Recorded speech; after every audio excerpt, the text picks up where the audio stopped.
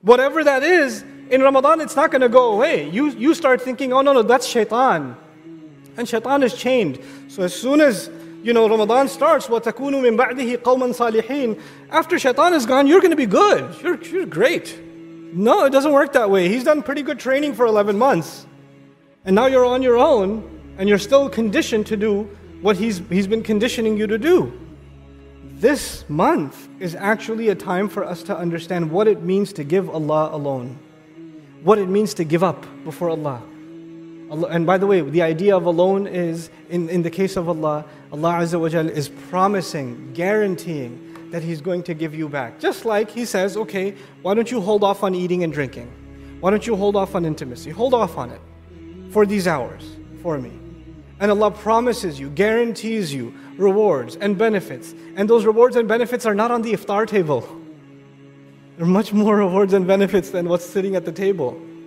What you're getting out of this month is so valuable that it's actually going to be the only thing of value when we come in front of Allah.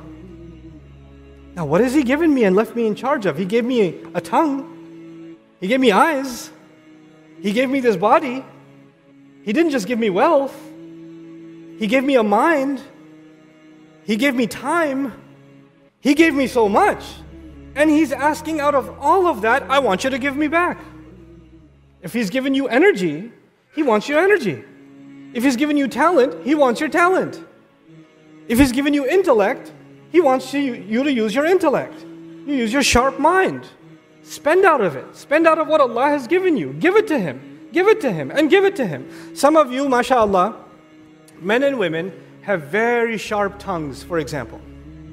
You know, if somebody says something to you, you can say something nuclear in response and silence them for generations. You know how to do it. The words come rushing from your gut, up your throat, into your, and out of your mouth. They're ready to come out. And you say to yourself, you know what, my anger and my response, I'm going to put it back in. I'm going to swallow it. I'm going to give this as a loan to Allah. I'm going to give it to, and Allah promises He will give me much back more in return. I'm loaning my anger over. I don't want it now. When impulses come in this Ramadan, what does Allah do? Allah teaches us this entire concept. Delayed gratification. When fasting begins, and by the time fasting ends, you and I are going to feel hunger. We're going to feel thirst. As a matter of fact, our Messenger ﷺ even told us that fasting extends beyond food and drink and intimacy. It goes beyond that. Our tongues are fasting. Our eyes are fasting. Our ears are fasting.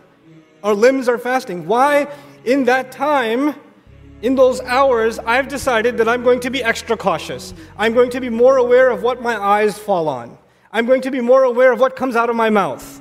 The people that are annoying to you before Ramadan are still annoying to you during Ramadan.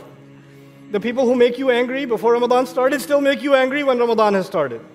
The things that agitate you, the things that, or the things that you're drawn to, like you like to waste your time with them. Entertainment. Some people lose themselves in entertainment for hours and hours.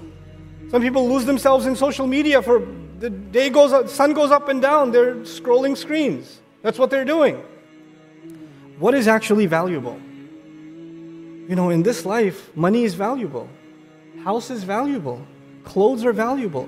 Jewelry is valuable. These things are valuable. Health is valuable. Your body is valuable. These are things that we value. Good food is valuable. These are things that we value in life. You wouldn't want to wear dirty clothes. You wouldn't want to live in a bad neighborhood or in an ugly house. You want to be in a place that has more value because you value yourself. But one day comes, a day is coming where none of this has any value. None of it.